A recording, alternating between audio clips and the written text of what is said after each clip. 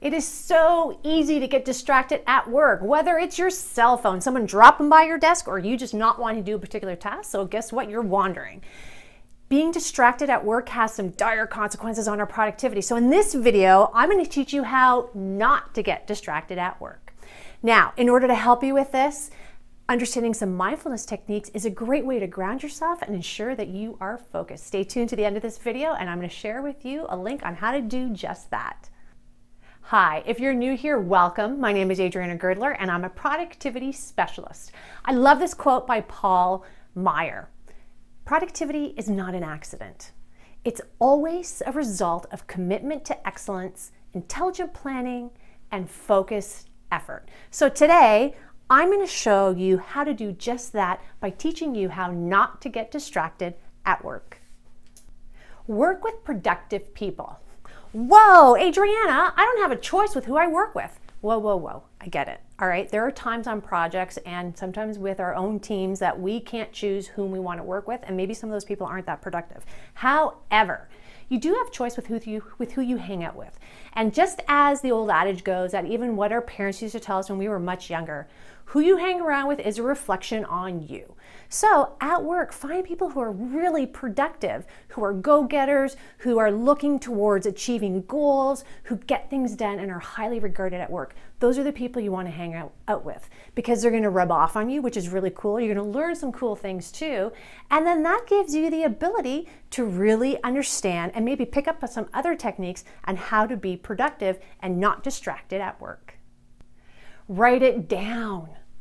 How many times has this ever happened to you? You're busy doing something and then a flood of things go into your head about, oh my goodness, I have to do this, send this email, make this call. Why? Because we think we have the ability to keep all that information in our head.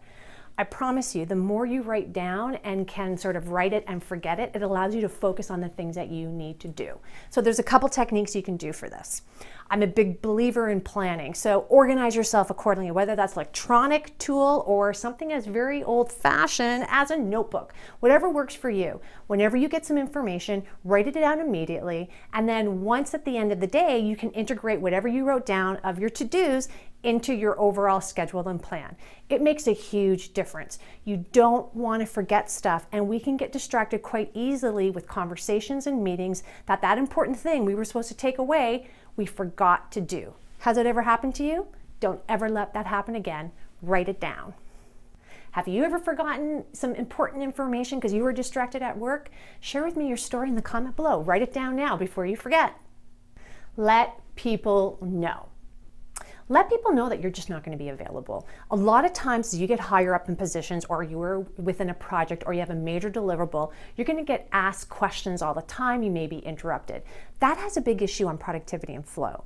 So what you want to do in order to not be distracted by those things is you have to let people know that you need some time, block of time in order to get work done. So this is what I do with my team. I come in, I go, team, how are you doing? I need a few hours in order to get this report done for the client. Do you have any questions for me? Anything that we need to talk about? Usually they have a few questions and I can answer them right away. And then usually what my team does is when you're done, Adriana, can we sit down and chat about this? So it allows them to know at some point we are going to chat, but allows me the time that I need. And what's more important is I also put my power hour on my door so they know not to interrupt me. So if you want one of these babies, I highly recommend it. I'm going to have it in the link below so you can check it out. But let people know when you need a block of time is to not be distracted. Have a vision for a reason. I am a big believer in vision statements, particularly personal vision statements. In fact, here is mine. Absolutely love it. If you're interested in this, I'm going to give you a link that you can check out some other videos and how to actually do this. It's pretty cool. But the reason why I'm a big believer in this is it's really easy to get distracted and go down paths that lead you nowhere. Right? We've heard that adage of people down the road, they're in a career, and then all of a sudden they go, what am I doing? I don't want to do this anymore. Don't be one of those people. Have a plan, and that plan and your path is your vision statement. It guides you. You have it everywhere. I have mine on mouse pads, screensavers. I actually have it on canvas. So whenever I need to make a decision or just to remind myself, who am I, what am I about, and how do I want to achieve things in life, I look at my vision. A beautiful way to keep on point and not get distracted. Come back to the hard question. It's interesting because with this particular one, some would say, shouldn't you do the hardest things first? You hear that saying, eat the frog, which is do the most difficult things first. But sometimes you don't have that option. And what I mean by that is you may have chosen to do a report and you're in the midst of going through it, and then you come across something really difficult and you don't know how to answer it. So what sometimes happens is because we don't know how to answer it, we get very distracted, and we were in such a role before that we've lost it. So what I want you to do is skip it. You don't have to have all your answers when you're creating documents or creating anything in general. You just have to get through it. You can always go back to it. So you don't have to solve a problem immediately. You can always come back. Now, if it is critical that you need to have the answer right there and then, by all means, check in with whomever you have to check in with in order to get the answer. But if you can skip it, do it. I promise you'll be more productive and less distractions will come your way. So now that you know the steps on how to be less distracted at work, it is important to understand mindfulness, because this is some tools and techniques that are going to ground you so that you can be extremely focused. You can get this free checklist from the link below. Please check it out. Please like this video, subscribe to my channel, and share it with all the professionals that you know.